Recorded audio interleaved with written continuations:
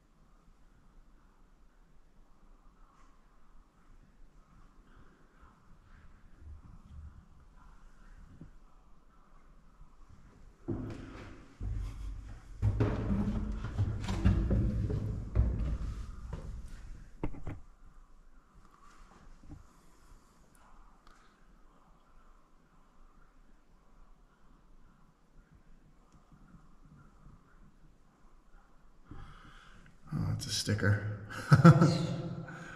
Again, you always find crazy shit when you're looking with the UV light.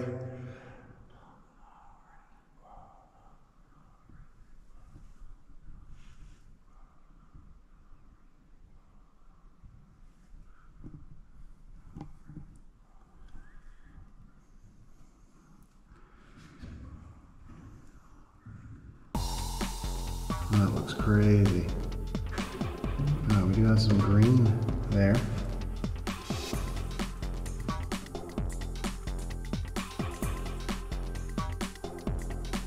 All right, everyone, welcome back to the land of Chem. I'm your host and the author. My name is Jeffrey Drum. Thank you all so much for joining me again. All right, everyone, welcome back. Now, today, we continue with the epic, in-depth examination of the mechanisms of operation driving the ancient Egyptian pyramid chemical engineering technology with part 3, the secondary era former of the Red Pyramid. Ladies and gentlemen, as always, thank you all so much for the support. I think that is it for today's intro, so without further ado, let's get right to it. All right, everyone, here we go with tonight's episode.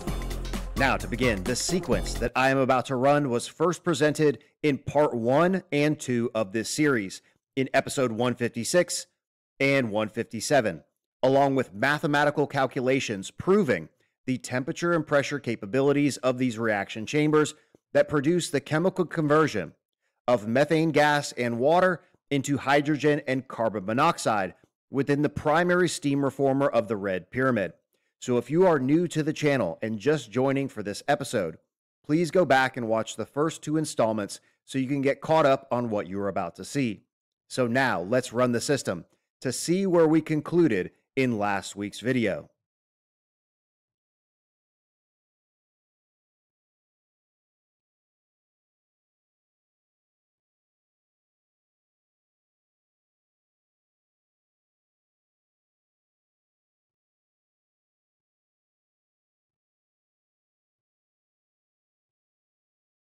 All right, now, so we have our hydrogen and carbon monoxide syngas in the upper vaulted chamber of the secondary air reformer here, where the next stage of the reaction will proceed, with the hydrogen and carbon monoxide syngas and oxygen and nitrogen from the air reacting to produce hydrogen, nitrogen, water, and carbon dioxide. This mechanism of introducing air, which is already in the chamber, provides the nitrogen for the final ammonia synthesis and oxygen, which will allow the effective removal of the carbon monoxide by creating water-soluble carbon dioxide.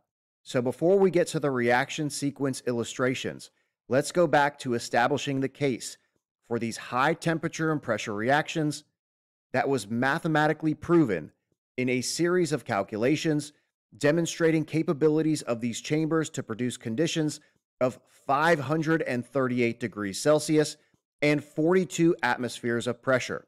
And again, if you are new to the channel, it is absolutely critical to go back and watch part 1 and 2 of this series, episode 156 and 157. And remember, Exhibit A, this image showing the intense dark staining in the upper reaction vault and the gas flow dynamics moving from the primary steam reformer through the connecting shaft into the secondary aeroformer. So now, allow me to introduce a few more images from inside of the chambers of the Red Pyramid, as it is the smoking gun for evidence of this ancient Egyptian pyramid chemical engineering technology. So here we have Exhibit B, showing the dark, nebulous staining in the upper reaction vault of the primary steam reformer. This image showing the northern face of the chamber here. Next, Exhibit C, the southern wall of the primary steam reformer with even darker staining in the upper vault, direct evidence of these high temperature and pressure reaction conditions. And a few more images of the same area here, and magnified so you can really see up close the staining in the upper reaction vaults.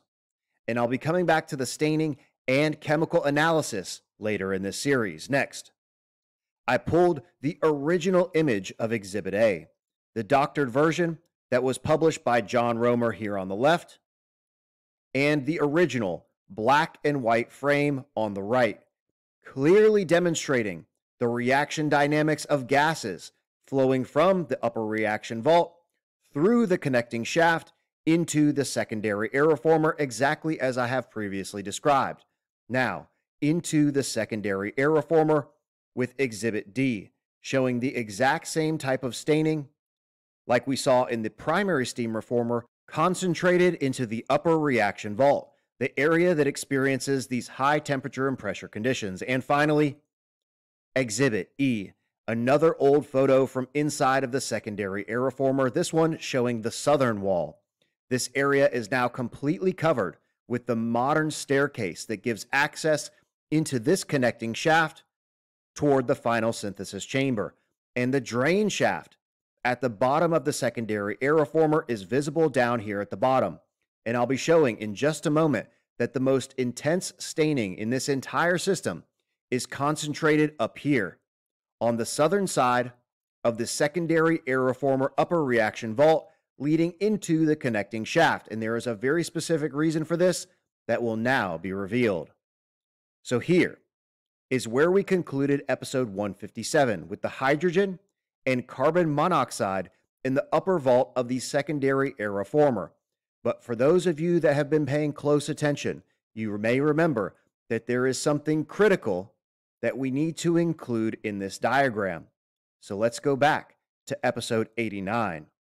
Missing components from the Red Pyramid and these bilateral housings on the sixth tier of the reaction vault that I have proposed may have been anchor points for a heat exchanger baffle system that allowed the unidirectional airflow of gases while reducing their temperature as they moved into the final synthesis chamber. And I also highlighted how every single diagram of the Red Pyramid has the configuration of these housings incorrect. There are not 3 on each side. There are only 2. And unless they have been completely covered to the point that they are absolutely indistinguishable, there are 0 housings in the primary steam reformer. Just go back and watch any of the Sunday site visit footage from my many visits inside the Red Pyramid so you can see it for yourself. And in episode 99, high temperature reactions inside the Red Pyramid, I showed this area, the upper southern side of the secondary aeroformer, the area that displays the most intense and concentrated staining of the entire system.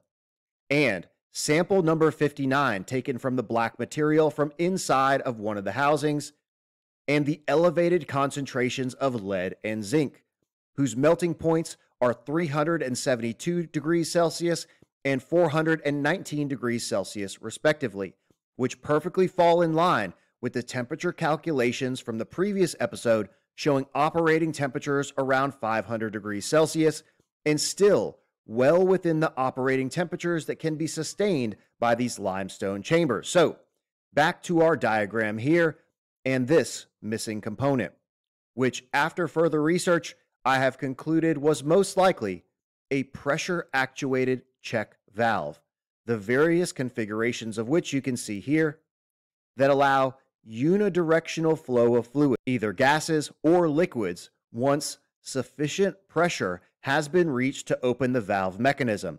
And an interesting note here, frequently check valves are used for pressure control. A common application is to employ them as a relief valve to protect a heat exchanger. So this missing component may have been multifunctional in this area, functioning as both a heat exchanger and check valve. And here are a few examples of check valves, again, that allow flow in only one direction once sufficient pressure has been reached to open the valve mechanism. Pressure-actuated check valves. So now, let's install our check valve heat exchanger into the housings of the secondary air reformer and resume where we left off, now including the air in the chamber, providing the oxygen and nitrogen for the remainder of the reaction. And the system proceeds with the exact same mechanisms of operation that have been previously explained. All right, everyone, I hope you're enjoying the video, and if you are interested in the ancient technology of a lost civilization utilizing physics and chemistry and the function of the Egyptian pyramids and other ancient structures from across the world, please remember to subscribe to the Land of Chem here on YouTube so you don't miss out on the new episodes that premiere twice per week. If you want to help support the channel, check out thelandofchem.com. You can pick up a copy of the book or grab some merch, link in the video description below. And if you want to get access to exclusive research videos, check out the Land of Chem members only channel, now up to 22 absolutely massive research episodes that also feature some unreleased expedition footage. Ladies and gentlemen, as always, thank you all so much for the support. Now, back to the video. All right, here we go. So we resume filling the chamber until the connecting shaft between the first two reactors has been filled, isolating the reaction space inside of the secondary air reformer and setting the initial temperature and pressure conditions. Continue raising the water level, compressing the reactants into the upper vault, gradually increasing the temperature and pressure until the reaction proceeds between the hydrogen, oxygen, and carbon monoxide that produces water and carbon dioxide, both of which are soluble in water that is filling the chamber. So under these conditions, the side products will dissolve into the water, leaving us with the hydrogen and nitrogen and our side product of dissolved carbon dioxide in the water here, which will now be eliminated from the system.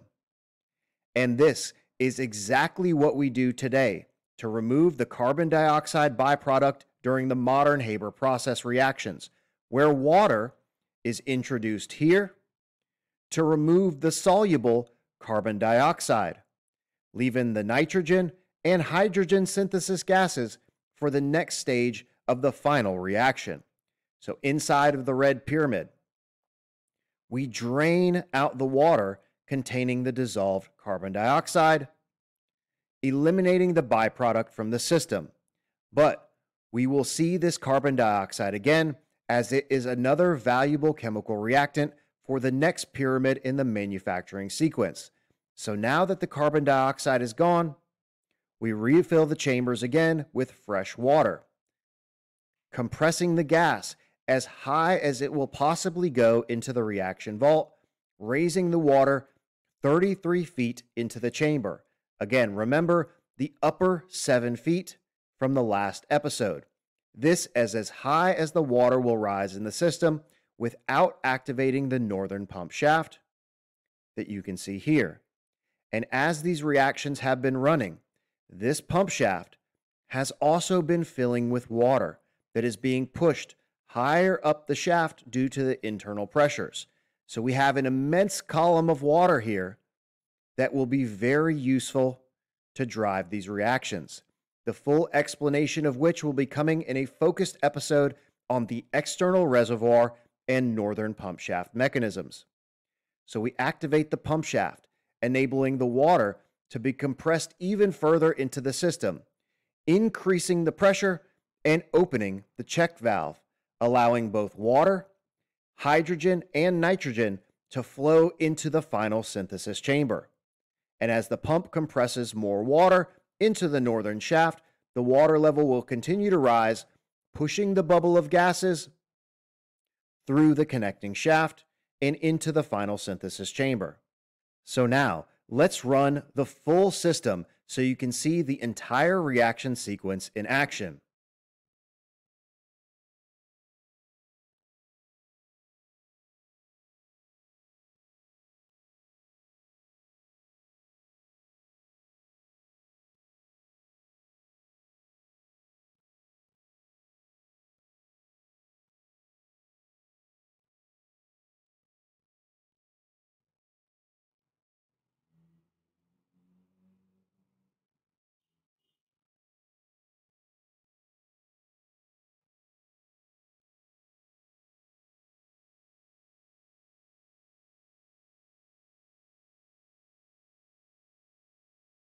Hell yeah, but we're not done yet. There are still 3 more parts to this series on the Red Pyramid, including the final synthesis chamber, the external reservoir and northern pump shaft, and the grand finale, the staining, catalysts, and electric fields. So if you haven't already, please subscribe and remember to click that little notification bell so you don't miss out on this week's Sunday site visit as we return to Dashur to investigate the reaction chambers of the Red Pyramid up close in person.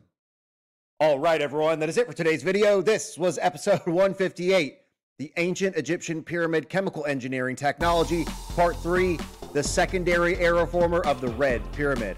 I really hope you enjoyed today's video, and in the next episode in the series, Sunday Site Visit 103, from inside of the reaction chambers of the Red Pyramid. This is an episode you do not want to miss, so if you haven't already, please subscribe to the Land of Chem here on YouTube, and remember to click that little notification bell so you don't miss out on the new episodes that premiere twice per week. Please like, comment, share, and stay tuned. If you want to help support the channel and get access to exclusive research, check out the Land of Chem members only channel and thelandofchem.com if you want to pick up a copy of the book or grab some merch. Links in the video description below. If you want to follow me on Instagram or on X, my handle is @thelandofchem. Also, don't forget, after you finish watching this video, please go subscribe to our 3 other channels, Ancient Odysseys, Let's Go with Lex and G, and the best channel on YouTube, Egyptian Trash Cats. All you cat lovers out there. Ladies and gentlemen, as always, thank you all so much for the support. I think that is it for today's episode. So I will see you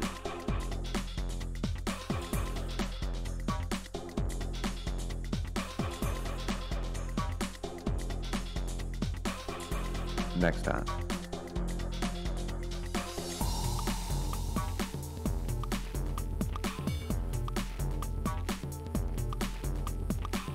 Yo, are you still watching this? Please subscribe to the Land of Chem here on YouTube and click that little notification button. New videos coming out every single week. And check out this other episode. Come on, do it. Do it now.